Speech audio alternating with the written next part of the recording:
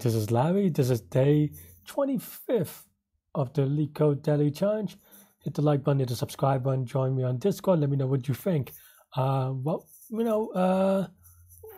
Obviously, Merry Christmas and all that good stuff. If you celebrate it, great. If you don't, still enjoy it, I guess.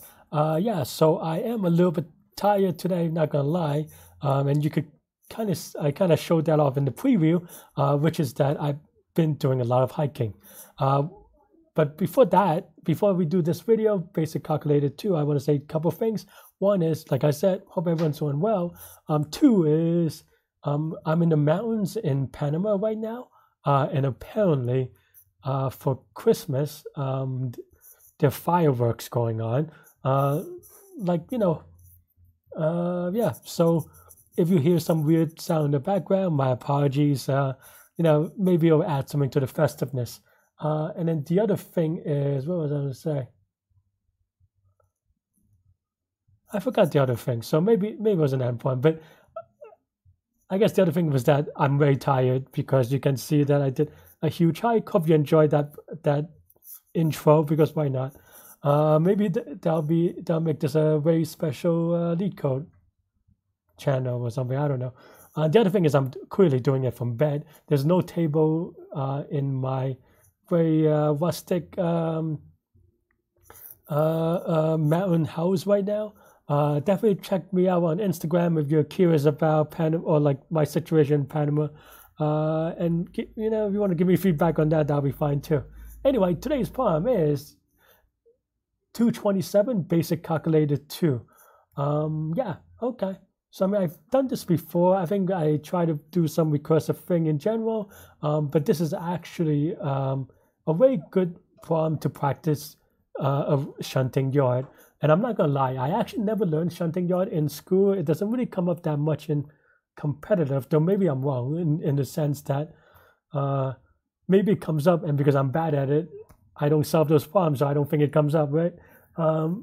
But that's it. So let's kind of go for it together. Let's learn together. I am currently solving these lives, so let me know what you think. Let me know if you do it better or worse, or just how you do in general. Yeah, so also, and feel free to fast forward, skip ahead, whatever you need to do. Okay.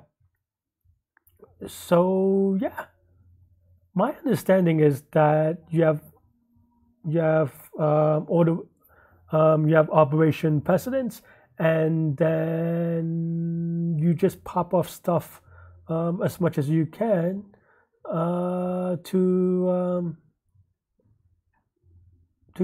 okay, that's it, right? So basically, I'm not gonna lie, today's video is probably not as explanation-y as I try to be. One is, to be frank, my understanding of it is not as it's not as refined as some of my other things. Two is also, I always forget two. Why did I say the two things? But two is that, maybe you could see how I try to figure out from some first principle things that I remember, but maybe not. So we'll see it together. So then now we have the number Q, if I remember. So let's set that up. And then we have the operator stack. Yeah, right?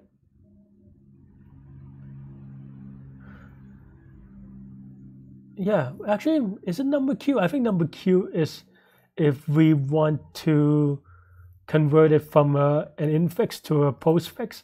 But I think we just need the calculation. So I think this could be a stack, because we just pop off anyway, right? Could be wrong on that one. So we'll see how that goes. Yeah, and then now, try to remember. Yeah, I guess that's pretty much it, right? Oh yeah, we have to define the operation precedence. So then let's just say we have a helper function, precedence, maybe precedence. I don't even know how to spell anymore. Op, if op in this, let's just return 0. Else, if op in return 1 for higher. Yeah, and then maybe return -1 if it's other, though we should maybe assert force here. Of course, this should never happen, right? As far as I know, at least my current understanding of the problem. Obviously, in writing a formula, you can have the more operations than this. So, but adding an assert here will allow us to know that, okay, something that we thought was true is not true. So, so yeah, and you can also write this in a different way, of course, but that's the way that I have it. We don't even have to return, I suppose. Okay. And then now, yeah, then we just go for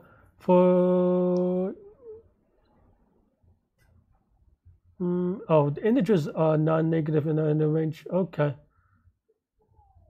That part I just want to make sure that we're not doing anything funky. So f is s. Okay, then we now have.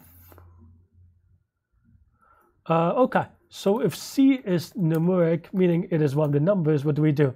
Well, we push it on the number stack, in theory, right? Unless the top of the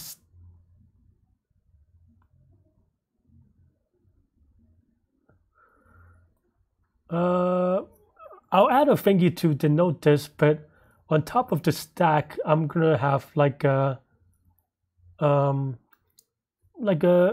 thing to let us know if we should continue. Don't know if that's the best way of doing it, to be honest, but we'll see. Oh, actually, and also we have to handle the spaces. So let's just strip this. We'll just ignore it. Okay. So if number stack -1 is equal to 2, then then we could pop the empty string. And you can handle this other ways, but this is the way that I'm thinking about handling it. And then in this case, we append this thing, and then we put. No, that's it. And then else, that means that if the top of the stack is a number, then we actually append it, right? Okay. And then now we want to append x times 10 plus nc, right? And this is just handle multi-digit numbers, so yeah. And then now else if c is are there only these things? Okay, some spaces. So maybe we'll just skip spaces now. Why not? And then we just continue. And then else, this is an operator. So, okay. So while length of operator stack is greater than 0 and operator stack of -1, so the precedence of the top of the stack is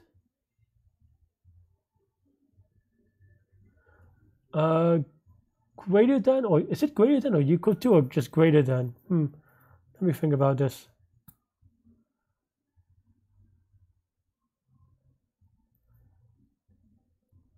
Yeah, I think this is equal to. Because if you get a plus and a minus, so that's what I'm thinking in my head, is that if I'm doing a plus and a minus, then you do want to get rid of the plus and to push the minus, right? Or something like that. So yes, C, then we pop it. So then now we pop the stack. Operator stack dot pop up as you go to this thing, and then we use it on the last two numbers on the number stack. So yeah.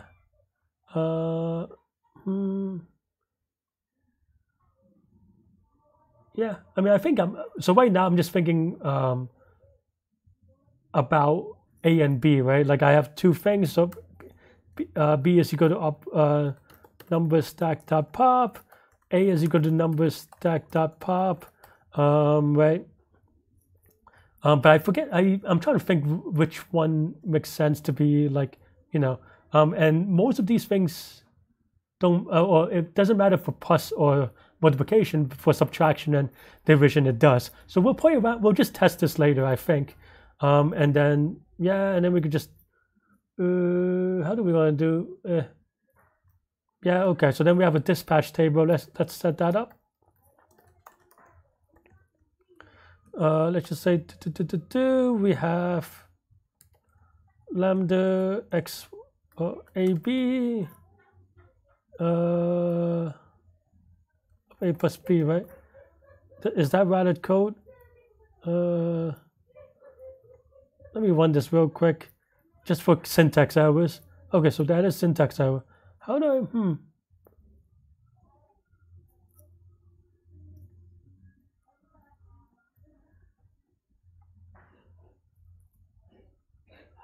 Usually it tells me where it is more precisely, but maybe this, I don't know. Though you could also use the add function, I guess. Like, was it op.add or something? Let me look that up real quick. I think it's operator.add.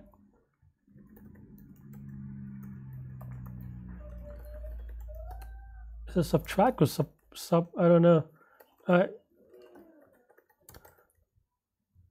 Also,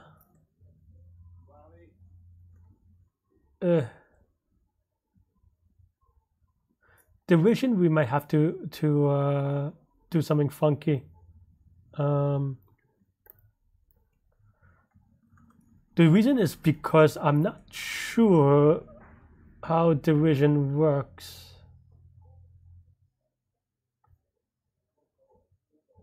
Should truncate towards 0. So Python does not truncate towards 0, right, for negative numbers.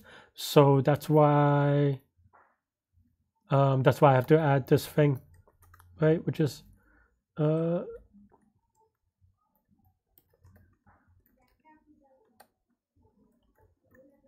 I think this is right. It could be. I mean, this may have some sensitivity issues, but I think that's in theory right.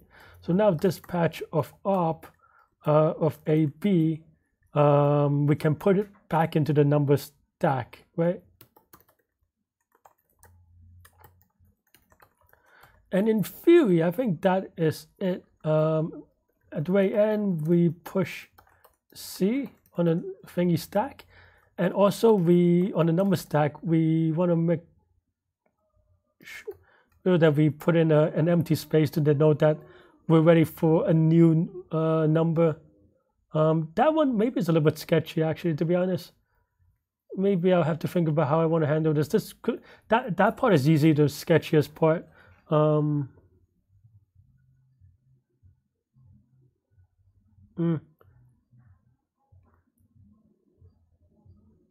Yeah, we'll see what happens.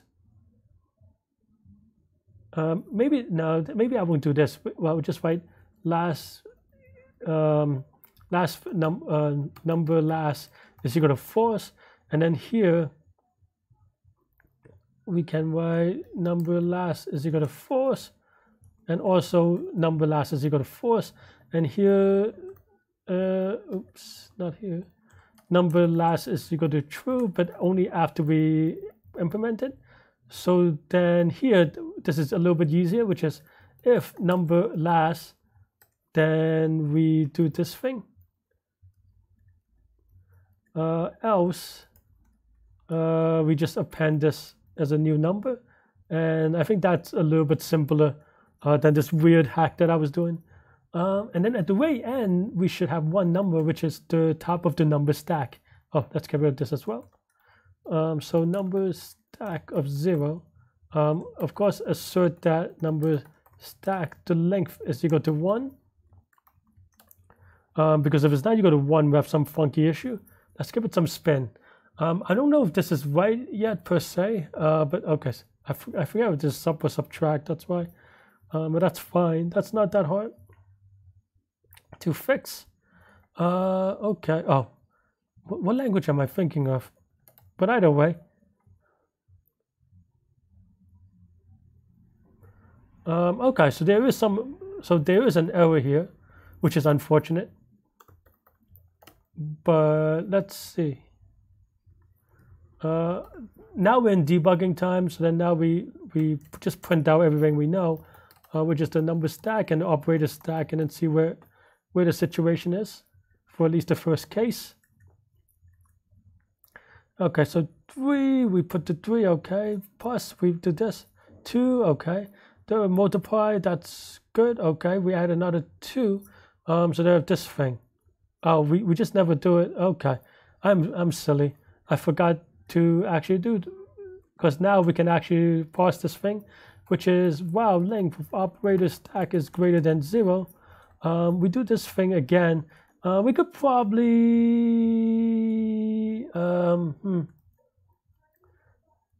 we can probably dry this, and by dry I mean do not repeat yourself. So let's do that right here. Let's just say one operation, and then you have this thing here maybe, and I think that should be okay. So yeah. Then now we can get rid of these.